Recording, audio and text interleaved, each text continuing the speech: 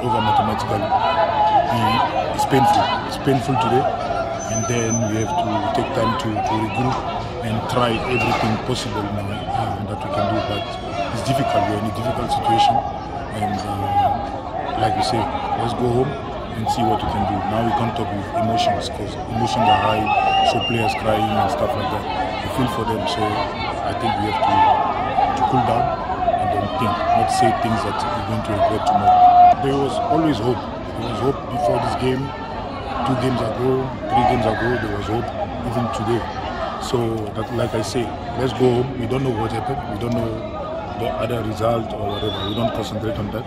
But normally we are in a bad situation. We only have to acknowledge that we're in a bad situation and then see if anything is possible is in our hand. We'll fight for it. We cannot give up as leaders. We have to regroup. Like you saw the players, everybody down, everybody crying. The big brand. It's difficult. If we're not down, so I cannot talk about going down. But if this happens, it's like it's not something you expect. We don't want to see it. Jomo, we played in the PSL. We took a lot of time in the Glad Africa. We wanted to get promoted. It didn't happen.